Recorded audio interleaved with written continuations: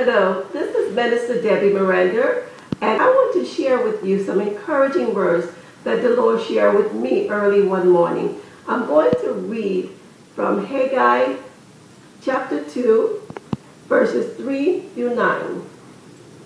Who is left among you that saw this house in her first glory? And how do you see it now? Is it not in your eyes in comparison of it as nothing?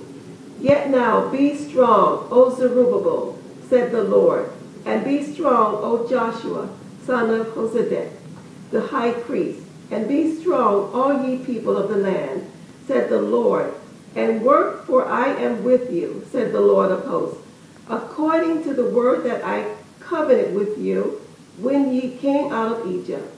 So my spirit remaineth among you, fear ye not. For thus said the Lord of hosts, yet once, it is a little while, and I will shake the heavens, and the earth, and the sea, and the dry land, and I will shake all nations, and the desires of all nations shall come, and I will fill this house with glory, said the Lord of hosts. The silver is mine, and the gold is mine, said the Lord of hosts. The glory of this latter house shall be greater than of the former, said the Lord of hosts. And in this place will I give peace, said the Lord of hosts. Are you wondering, where is the glory? Do you feel that the glory has departed from your home, from your house, from your workplace? Well, the people, they just saw the completion here of a temple. And it took a long time to build this temple. But they compared this temple to the temple of Solomon. And they said that Solomon's temple was greater in all its glory. But the Lord had to encourage them and said, I am still with you. He gave them 3 promises. He says, my spirit shall remain with you. He said, God himself said that he will fulfill his covenant promise because God is a faithful God. He also said his spirit will remain. And then he said that the latter glory of the house shall be greater than the former. Now, a lot of times we compare even our homes. We said, oh my, that house is greater than my house or this house or whatever. We compare ourselves.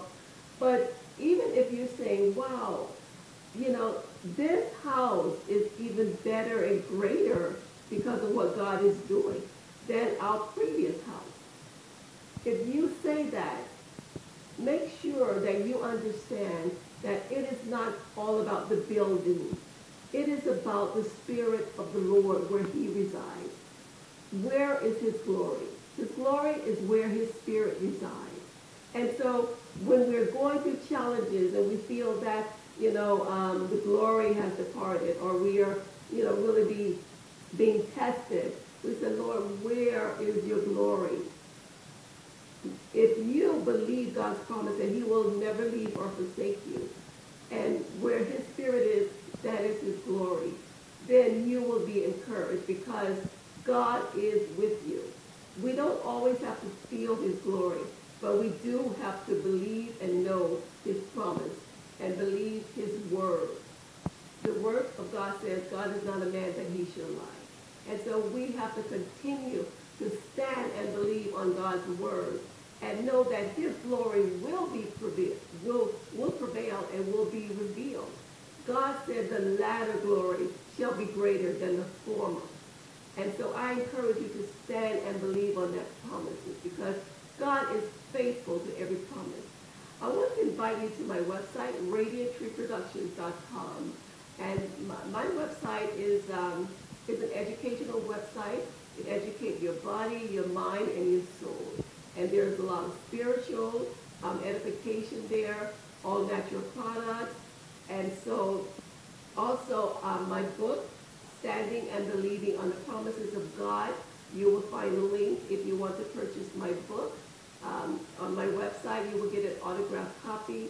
And my book is a devotional prayer book it's healing of the mind, body, and soul. And so again, I encourage you to visit my website. And most of all, I encourage you to trust in the Lord. Trust his word because God never fails. Be blessed.